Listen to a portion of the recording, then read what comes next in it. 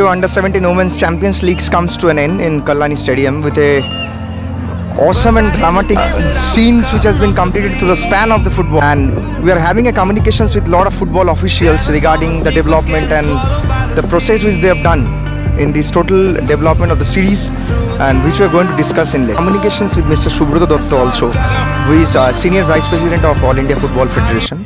We are going to observe what the point he has mentioned about the development of football. Good evening, sir. Good evening. Yeah. Sir, as per your statement in FICCI under Goal 19 Summit, you are telling that Indian football is going exponentially. So the thing is that there is a lot of development, holistic development in Indian football. What will you say, sir, about these things?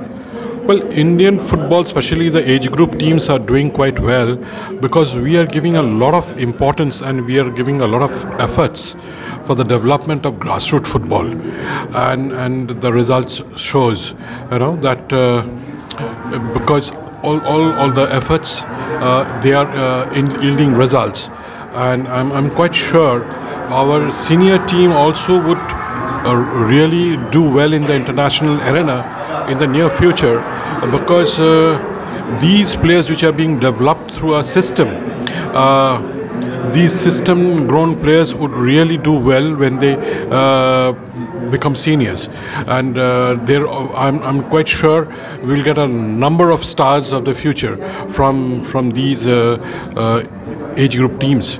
And now, because of our system, right from baby league to the youth leagues, the talented players, they now have the opportunity to come into the mainstream of the game.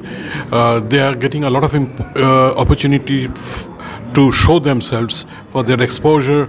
There are a lot of avenues, and through that, I think we will be able to scout good players, quality players from this quantity, and they'll make us proud in the near future. As per statement of AIFF, there is 6 approved stadium of FIFA, and you are going to planning that 4 more in 2022. So what is the plan about that? Well, you see, for a sport to develop, especially a spectator sport like football, we need right and sufficient infrastructure.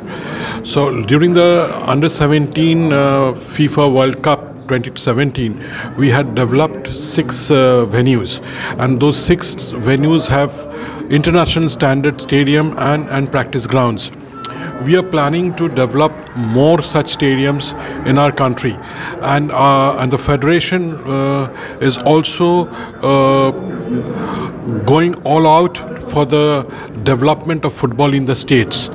And for that, there is a new department which is coming out, State Association Development Department, and I'm quite sure if football develops across the length and breadth of the country, in most of the states of our country, there'll be a holistic growth, holistic progress, and we will progress much faster.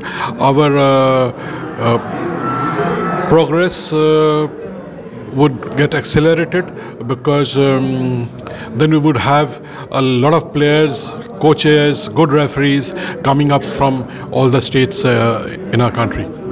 And sir, we are slated to perform that Under-17 Women's Championship, that is World Cup. So what are the plan about that?